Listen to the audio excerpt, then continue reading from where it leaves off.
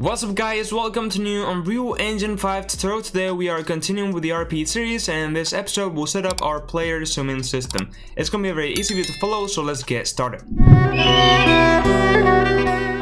Alright, so the first thing that we want is to set up two events in our player blueprint. So let's go into our third person folder, go into blueprints and open up our third person character blueprint. And basically we are going to create two new events. So let's find a spot, I guess that in the kind of top right over here will be okay. I'm gonna right click, create a new custom event, and we can call this something as just start swimming.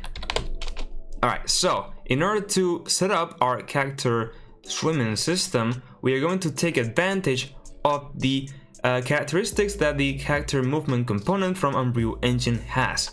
So what we can do is just drag our character movement component, and it will have this built-in thing which is the get physics volume, and we can just turn this on to be set water volume, and this will mean that we will enter in our swimming mode.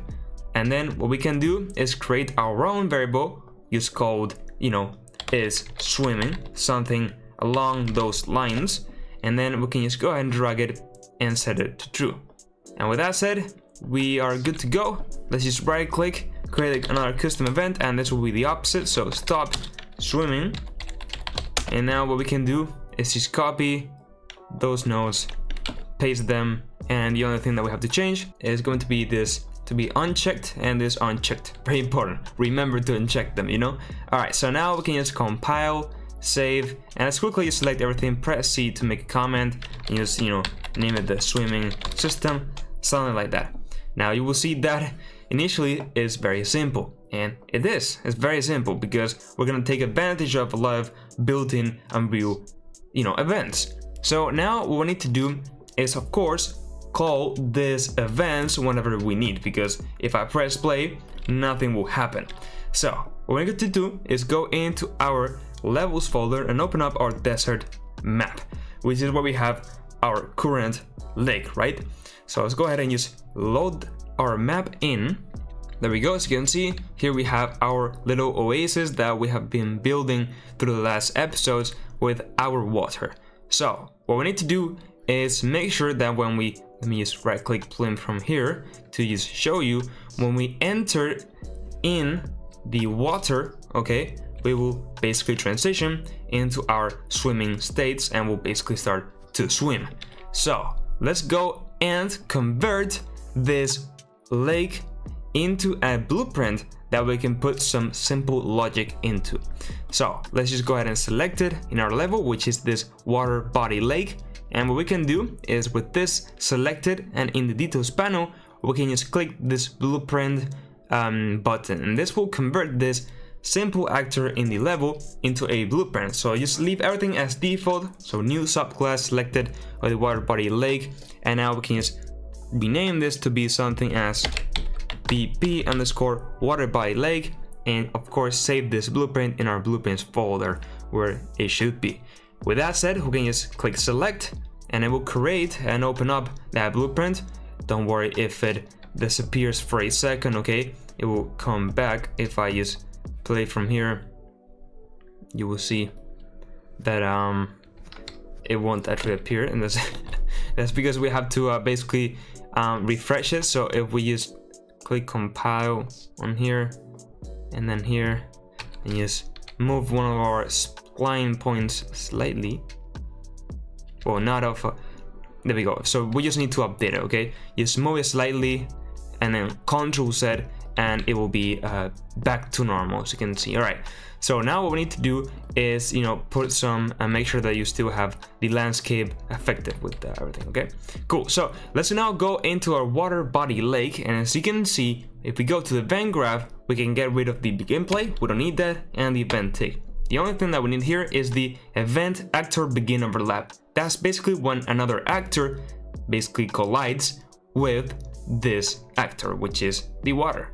So in this case, let's also add another event, which is the stop overlap. Stop, what was it? Overlap, event, actor, and overlap, right? It's not stop, it's end.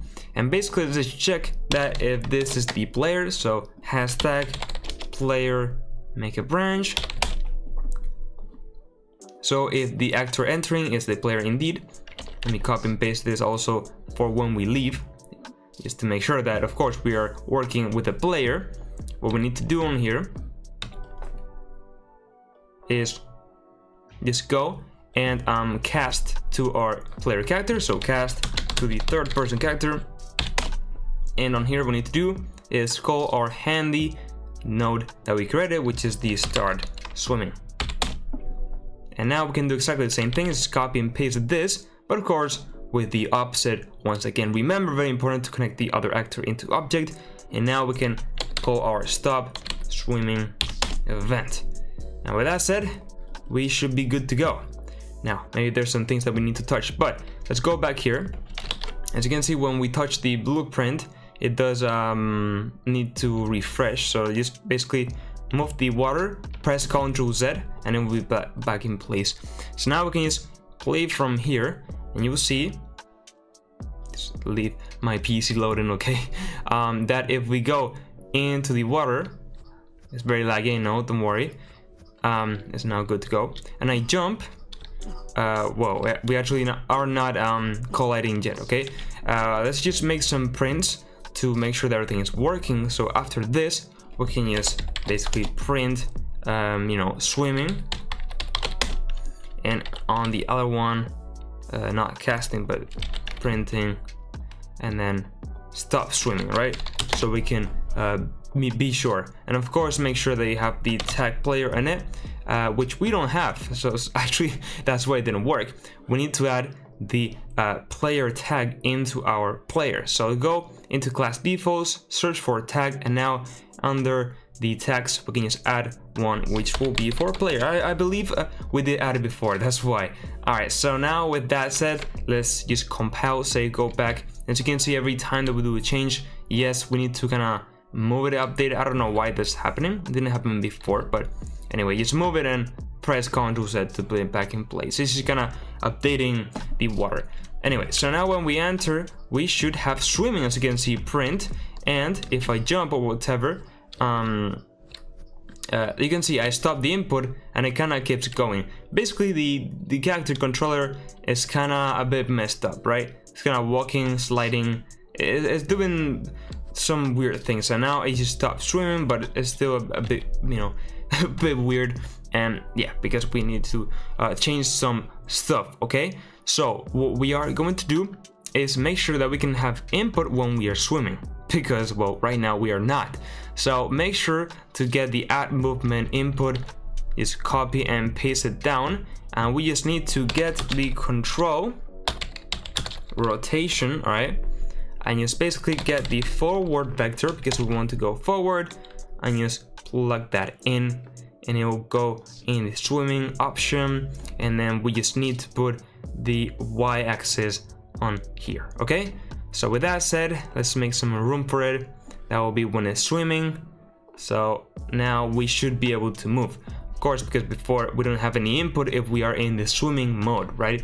But now we go here, so you can see we're swimming, and I can stop moving everything, and you can see that it's not really swimming, but if I kind of, yeah, you can see it kind of bugs out and you kind of keep going, okay? So there's a few things that we have to basically go and change. Another thing that I want to do is change the mode, because I believe it isn't changing just by changing the physics volume. So what you need to do is just get the character movement component and just set the movement mode over here to be, in this case, swimming, and in the other case it will basically go ahead and be used walking, right, as we just want to go back to normal. Alright, so now with that said, there's also some properties that we can touch, but let's give this also another go. So if I select play from here, and just don't worry about the FPS is loading, as you can see now when I go into my swimming system, I can now indeed go into my swimming mode, and I can just go whenever I want. But of course the animations are not correct, so it looks very bad, but we are entering in our, you know, kind of swimming mode, and we should be able to exit, right? And we go back to normal. So that is working. So what I want to do now is make sure to change the animation so we can get really the feedback that we're swimming, because it's gonna change a lot on how we view this.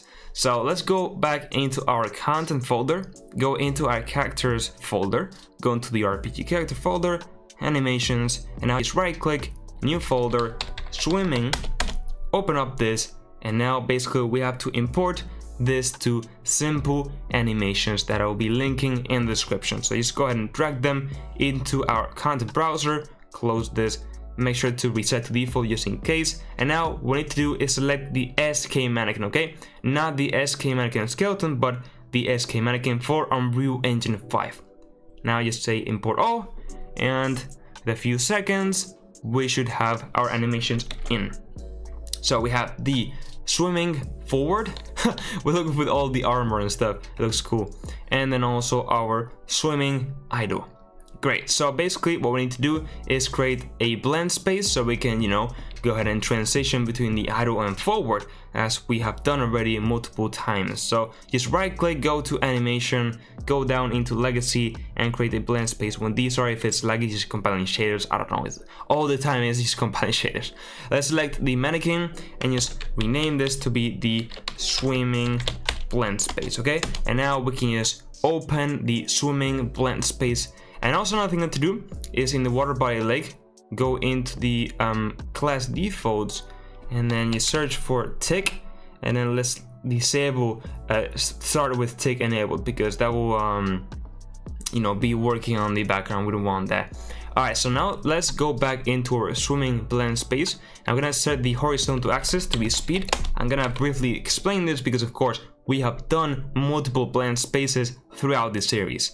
So now the max speed will be the max amount of speed, which will be around 300 when we are swimming, because we'll swim a bit slower than when we run, right? And now we're gonna search in the asset browser for a swimming idle, put it at the left, and then swim forward at the right. So now if we hold left control and move the mouse along, we can see that it will transition from our different animation states. So now we can close this, and we just need to go into our animation blueprint. Once again, we updated the blueprint, so just move a bit the water, press Ctrl C to put it back in place, and that's it. It's just kind of updating. It's weird stuff, I know. Alright, so now what we need to do is just go into the RPG character animations folder and open up the animation blueprint, which is the one in charge of all of this. And now let's go into the main and end graph where we have everything. I'm gonna go into the main state machine. As you can see in here, we have all the different locomotion for crouch, climbing, for the arrow. So let's just go ahead and right click, create a new state, and let's call this just, of course, swimming locomotion. And now what we can do is double click on this swimming locomotion, search for our swimming blend space, connect it on here, and then just go and plug in our speed variable that we have, that we always use. And now we can go back and just connect this through transitions. So we can just go ahead and make a transition from here to here, and then from here to here. So what we need to do is go and create a new variable, which will be if it's swimming, right? In this case, from the unarmed locomotion into the swimming locomotion, so the one that goes like that will be just if swimming is true, and then we'll have the one which is the opposite from swimming to unarmed locomotion, which of course will be the opposite, so it will be a not boolean, so it will be if it's not swimming. And now we can just compile this and just save, and then go to the event graph and make sure that we update the swimming value. So we can just go, and we have a whole bunch of different things. Let's create a new ping and just go up into set swimming, and then just get our we should have our character. There we go. All right, and we just want to basically get is swimming, right? Our variable, and fit it in. And now with that said, ideally if we right click, play from here, as you can see now, when we enter in the water, we are, you know, indeed swimming. And there's a few things that we have to basically change. The first thing is that when the feet are kind of close to the ground, they will kind of want to align for many reasons, okay? That's because of the foot IK, so we have to disable that when we are swimming. So let's go back to the ABP, go back to the main anim graph, and now as you can see we have the control break. That's for all the stuff of when, you know, we are with the foot IK and we want to add a new pin over here, and it will be if we are not swimming, right? So not boolean, plug it in, and now that should be basically fixed. So if we go and just press play from the edge over here, we'll go, as you can see, we'll start to swim with our animations and everything, and if we stop slowly, it will go back to the idle. Now as you can see, it takes a long time to stop, so just go back to the third person character, select the character movement component, and let's search for swimming. And now we can change, you can see the swimming speed is at 300, that's pretty good. Now the de-acceleration, let's put it something as 150, so you know it will stop the swimming, right? And now with that, if we right click, play from here, go into the water, as you can see now if I stop swimming, it will stop way faster and it's more realistic, and we'll go into the idle swimming state. So that's pretty cool. I like how this is going ahead and looking, but there's also another quick thing that I want to basically look at, and it is going to be the edge. As you can see right now, we can, you know, start swimming like pretty much when our feet touches the lake, and that's not really what we want. So what we need to do is go to the water body lake, and just in the parent, with the parent selected, just go with I believe it was offset, and now as you can see we have the collision height offset. Now we can just put a negative number. I don't know how much. Let's try with -50. Maybe it has to be more, maybe a bit less, and we just of course once again we just need to move the thing, Ctrl Z, put it back in place, play from here, and then just go. And you can see that's a bit better. Maybe it should be a bit more, right? So maybe like minus I think 60 would do the job, right?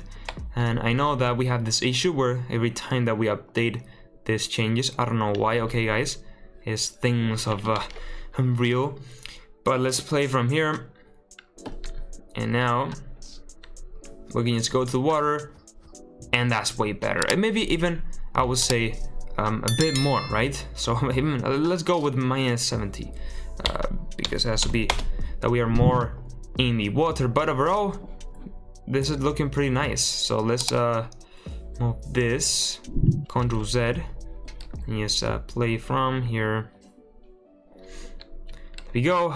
Go ahead and go to the water, and that's way better. There we go. And now of course we cannot also, you know, fly into space because we will go back to the walking and then go back to swim, but we can also exit.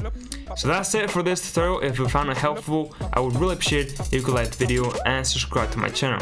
I have lots of Unreal Engine 5 videos and tutorials, so make sure to check them out. The project files will be available in my Patreon and YouTube members. Join my Discord server, follow me on socials, and now yes, full I said bye bye.